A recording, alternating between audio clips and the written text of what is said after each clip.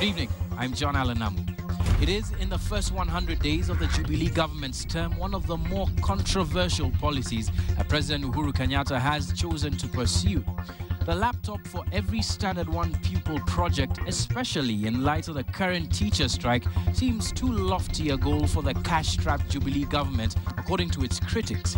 Tonight, though, we take a look at the other side of the laptop debate through the eyes of a country that already has its own laptop project up and running, Rwanda.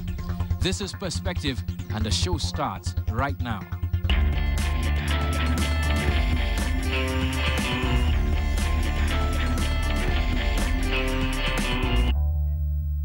This week, we take a look at a news item that wasn't necessarily a headline-worthy event, but one that nonetheless deserves a second look. The media breakfast hosted by President Uhuru Kenyatta for members of the Editors Guild makes our headline versus bottom line for this week.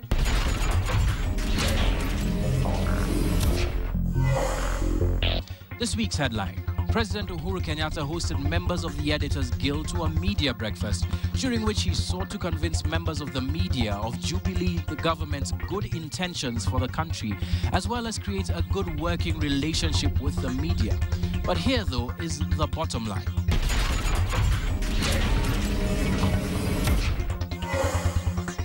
Whereas it is a good sign that the government would appear to be as open as it is with the media, it should also be appreciated that as journalists, we have a role to question and hold the government to account.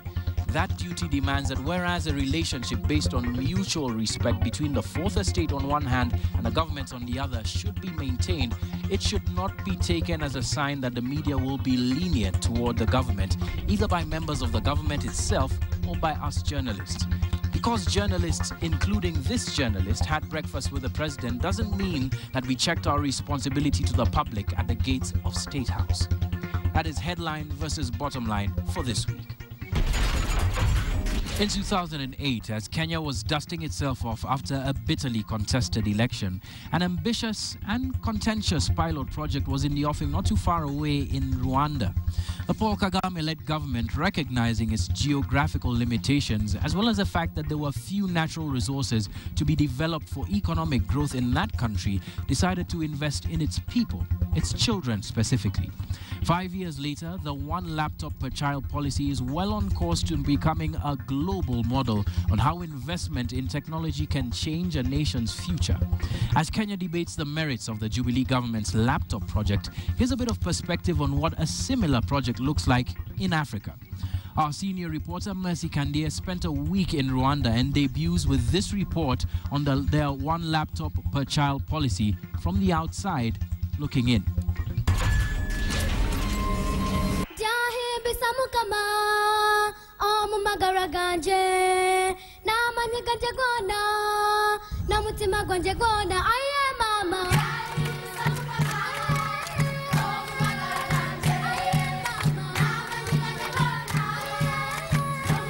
This is a social studies class being taught in the heart of Rwanda's capital, Kigali. It's a public school, so they've got benches instead of desks. But what sits on top of these benches is the difference between this class and the thousands like it in Kenya. Now, by using our computers, remember that you will see the objects. These small white and green laptops are being used in this class at GS Gisozi 1 Primary School in Kigali, Rwanda. And with every topic, the students come up with a program to back up what they have just learned. And so after today's lesson on the mode of transport, these are the programs created. Visual imagery of what was taught in class. This program, it's helped me to know how the fish live in the water. These aren't your usual laptops. They are specially designed for school children. A teacher doesn't only have a book as a resource. There is another way of accessing to the content. And also the student just see that there is another modern way of working using a computer. And this helps them to work for themselves and to just compare what they learn from books to what can be found everywhere.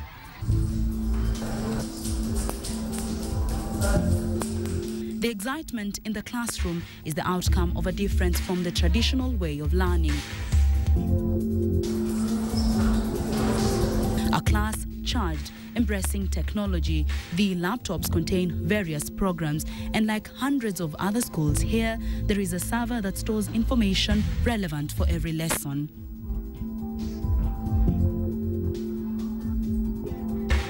One laptop per child, what is currently the topic of heated debate in Kenya, may just be one little Africa's country's hope. The hope that Rwanda's one laptop per child policy, or LPC for short, when fully realized, is the key to development. The power of belief. John Rutasire is the man charged with delivering this hope. He is the Director General of the Rwanda Education Board, the implementing body for the OLPC policy. And he knows that Rwanda isn't exactly flush with natural resources that other countries depend on to drive their growth. Rwanda has no gold, has no diamond, has no oil, so we depend on our people for our own development. And for that reason, information, communication technology is a key priority for our development in terms of Vision 2020, in terms of Rwanda being a middle-income country in the next 10 years or so.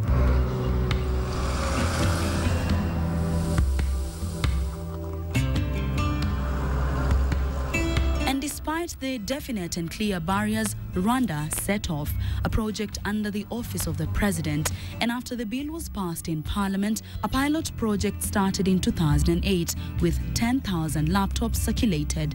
A year later, the OLPC program officially kicked off. 100,000 laptops were distributed throughout Rwanda, reaching 5 schools in each district within the 30 districts of Rwanda, from the city to rural areas, coming from a dark past of the 1994 genocide and struggling to grow its economy. The project that cost the government an equivalent of 1.6 billion Kenya shillings annually initially had its fair share of critics on the government's priorities, not unlike the questions being raised about Kenya's laptop project. Rwanda, you are a poor country. How can you afford to be giving laptops to your children when you have other priorities? And here again, I'll give you a simple example. We've just now completed a cycle of more than 200,000 laptops, and this is spread across the country. And the answer I always give to people who say, is this your priority?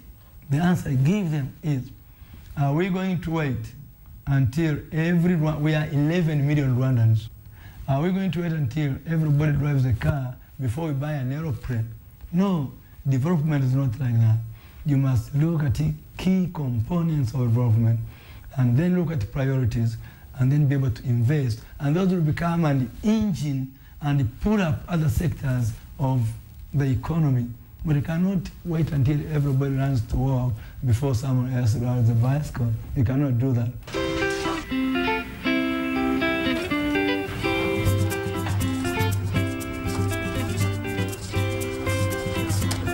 Rwanda walked the talk, but was it just an urban initiative?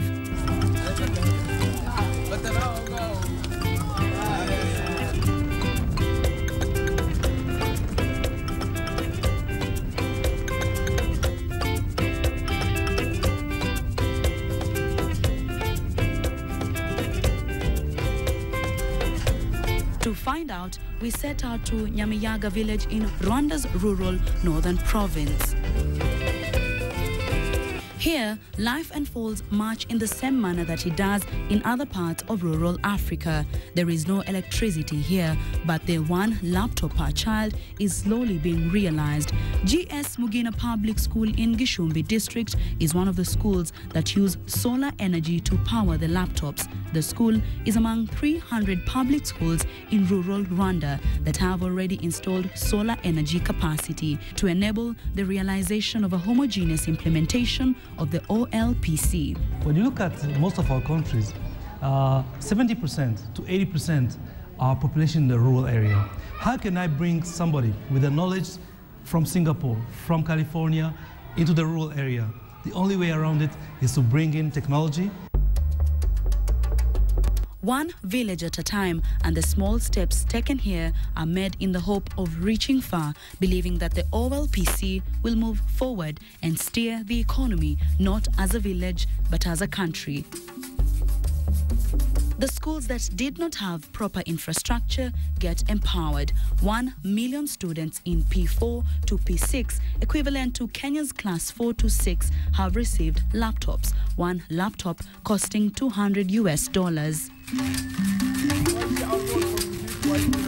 The old are trying to catch up, so the new technology does not pass them by.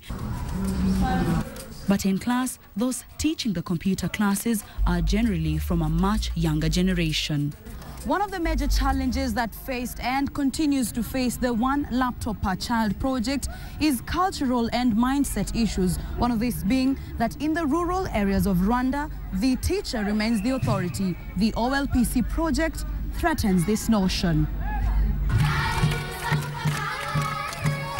Another challenge was the debate on whether a computer library should be constructed in every school to save money and disregard the one laptop per child policy, but the OLPC was settled on, as what was targeted, we are told, is the deep individual transformation that would occur if every child owned a laptop, with the intention of ridding the young generation of traditional ways of learning, setting their eyes on the world, and with one touch by one child, the connection to the rest of the world begins. We are in the 21st century, and you say, how can we give our children 21st century skills? The skills that you and I have today are not good for tomorrow. No, because our child in the primary school today is not a child of yesterday, it's a child of tomorrow. So we cannot continue to pack them with the skills that we went through yesterday. No, they need skills for tomorrow. And this is where the one laptop per child comes in. So when we developed that idea, we knew that Rwanda was a rural country mainly. And so we said, okay, we have to start somewhere.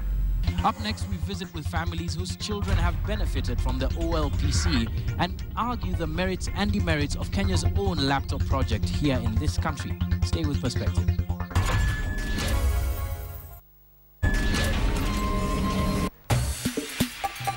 Kenya's economy being about 5 times bigger than that of Rwanda, Kenya has economic advantages that Rwanda could only wish for, like a port or large tracts of arable land, or the recently discovered natural resources that are poised to put Kenya in top gear, economically speaking.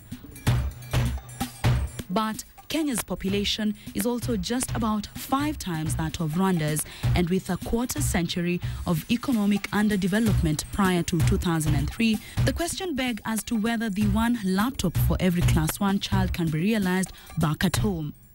We need to look at this laptop project as not a political project, but a project that will change, will transform the way we deliver education to the kids. This is where the world is going. To fly high, Kenya's ambassador to Rwanda, John Mwangemi, believes though gigantic, the laptop project is an investment that Kenyans should embrace. And this one speak, what does it do? Speak activity. What does it do? John Onyimbo is a Kenyan living in Rwanda, and he, like other Kenyans living here, have a bias whenever they hear about the debate on laptops in Kenya. Right. Okay. If you write something, it talks. It says it, eh? Yes. Okay. That's Type something. It reads activity. Type even your name and see if it's it. Okay. Then? One informed by their own children, who are all beneficiaries of Rwanda's one laptop per child policy. Play with this. Play with this up or this. When they are not in school, their kids get together and share knowledge and skills on what they have learned so far. We visit the home of another Kenyan, Millicent Ndiewo, a teacher at a private school in Rwanda. Teachers have to be trained on how to use laptops. To many, the training is a tough task. The children are more curious about the laptop and thus learn faster than the teacher. But there is no other option, Millicent says. She too had to learn the programs on the laptop. Most of the time we go to school to learn computer. Actually, I haven't gone to school. I started and dropped. So I'm not like very computer literate. I would say like I know everything in the laptop. But I bought it so that I learn. So most of the time, most of the things I know are things that I've learned for myself. The difference in the learning pace between the teachers and the students is clear. When you put a computer in the hands of a baby, in the hands of a child, they don't wait for a teacher.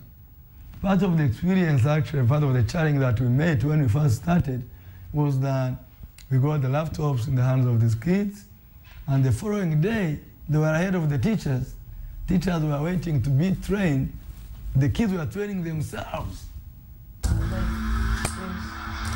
Noor, Rashid and Christina Doyo are Kenyan children studying in Rwanda. Being in private schools, they are able to take their laptops home.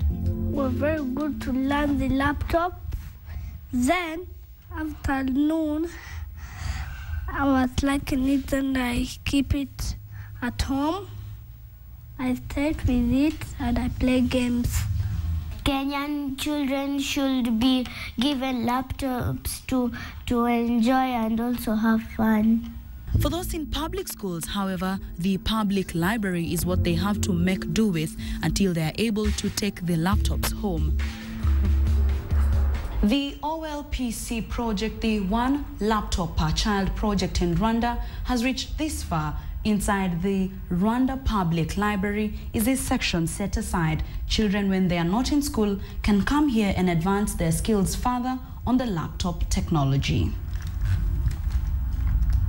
This is the first ever public library in Rwanda, and the visits here are frequent. Inside are tutors who assist the children, explaining what is not easily understood. The children at the capital, Kigali, are the only ones who benefit.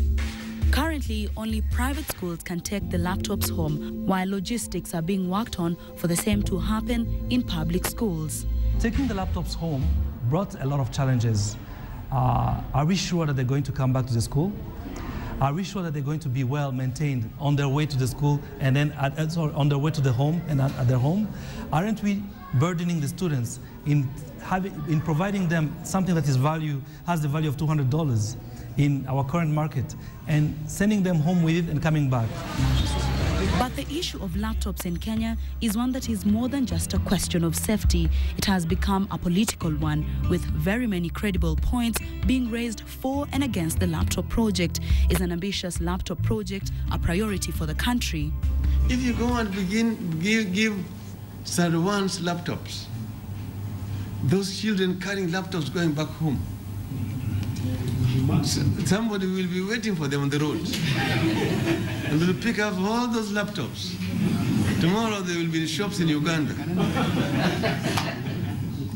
So it is basically somebody who is trying to implement something upside down, climbing the tree from the top rather than from down. The project that was at the heart of the Jubilee campaign platform has also become something of a punching bag for various groups agitating for better pay, notably the teachers who insist it is a case of misplaced priorities.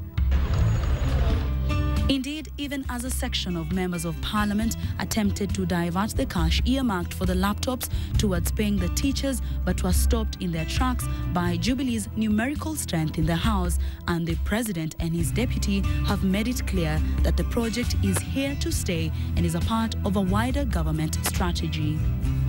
We have embarked on a mission to connect all our primary schools to the national grid in a 15 billion shilling project.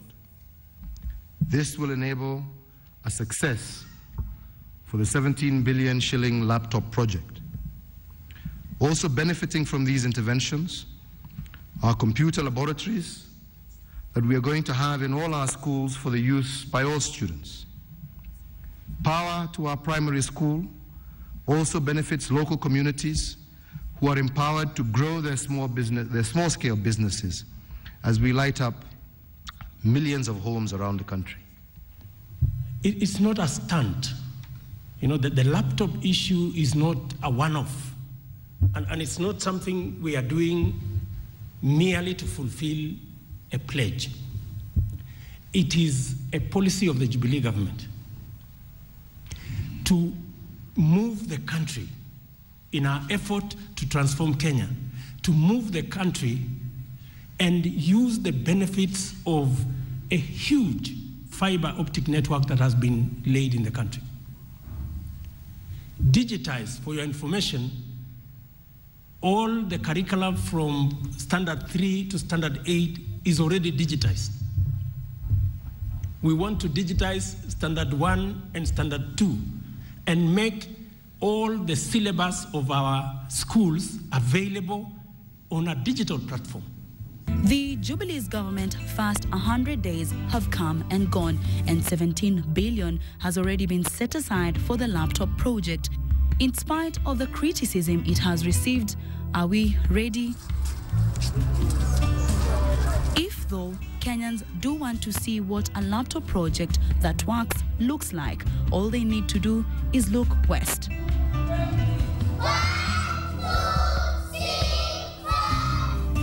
From the outside looking in, it would seem as if the children of Rwanda could care less about whether the one laptop patch was their government's biggest priority. Far from it, they are singing a new song, one about their future, their hopes and their dreams of being global citizens.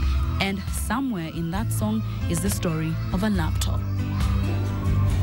It has been said that the journey of 1,000 miles begins with one step. Well, Rwanda is also known as the land of 1,000 hills and has begun this one but major step in ensuring that their young generation is at par with the rest of the world. The major step being the OLPC project, the One Laptop Per Child project. Masi Kandie, KTN at GS Gisozi 1 Primary School, Gasabo District, Rwanda. This week on Your Perspective, we're asking you whether you think that the laptop project in Kenya is a worthwhile investment for the government. Here are some of your thoughts.